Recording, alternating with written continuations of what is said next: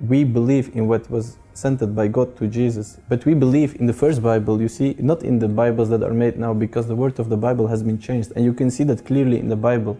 For example, when I was reading the Bible, you can see that God is described almost as a human being in the Bible. You know, in the Bible you will read a lot of times God was creating, God was sleeping, God was resting, and we don't have this concept in Islam, because for us, Allah subhanahu wa ta'ala, the word itself, it's the Almighty, Al-Aziz, the most powerful. So we don't know, we cannot even compare it with something in this world. That's the first logical thing, because if we would worship something that is like us, it would not have the power like, you know, it would have the same power as we have. So Allah subhanahu wa ta'ala is Al-Almighty, that's why we have to worship Him. He can make everything possible. And the second logical thing are just the rules, the akhlaq that we need to have as a Muslim.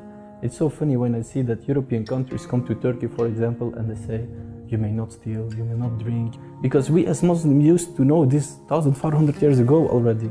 And subhanAllah, look how time has changed, that now we have to become educated by people who are not Muslim with our own Islamic rules. Something to think about. What impressed you the most about Islam? First of all, I would say the brotherhood. There is not any religion like Islam where we have a brotherhood. And you can feel this brotherhood thing like in small things and in hard things. For example, the small things, Assalamu alaikum. You wish blessings upon somebody. And it's a general saying, if you go to Asia, Africa, every Muslim will recognize another Muslim by saying Assalamu alaikum. So we have this kind of mercy in between us. You see, when you do something bad and I know you're a good brother, I will forgive it you more easily. But when somebody outside our community try to attack us, try to mock with us, try to do bad things to us, you see, this happens so much, especially in 2019. Everybody is like attacking the Muslims. All over the world we are being attacked. You know, last in Australia, a woman with hijab was attacked. Even in Turkey, sometimes girls with hijab are attacked. But still, we have this mercy that if somebody is a victim, we take him again in our community and we take care for each other. And it's so beautiful. What would you like to say to Christians and atheists which are watching you right now? Say, first of all, don't be scared to search in another religion. Don't be scared to ask questions. Don't feel too much proud to don't search in other things. Because it's not bad if you don't know it. Even I, before, I was far from the truth and I didn't know so much things. But it's especially bad if you don't want to know it. And especially in this world of social media, it's so easy.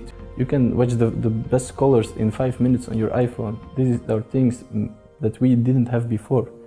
So it's even easier now to search something about Islam, and especially don't believe the media always. Because I was watching the media too before, and if I would have followed the media, I think I would not have been here in Turkey, not maybe only as a Muslim, but just as a human. The media makes people dividing each other. There is like a huge polarization towards each other. And we, even Christians, Muslims, Jews, wherever you come from, wherever you will be, wherever you will go, we used to be like this, you see. I would say search for it and don't be afraid of Islam, because it will change your life in a very good way, believe me.